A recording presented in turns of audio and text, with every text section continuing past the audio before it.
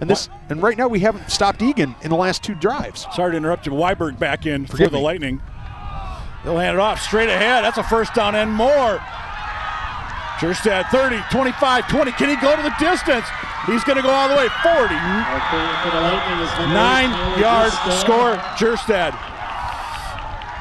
49 yards, touchdown. Oh, and an excellent job by Jerstad staying with that and pushing and working hard the whole time. He's going to have about 4 or 5 opportunities here to get tackled, and he's going to avoid each one of them. Eagan completely,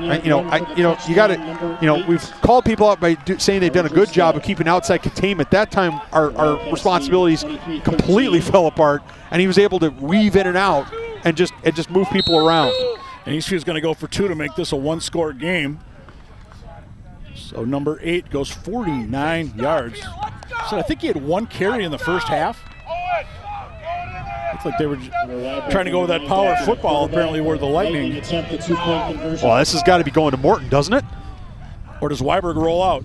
No, you're right. Morton, he'll bounce to the outside. Morton will get in. Yes, he will.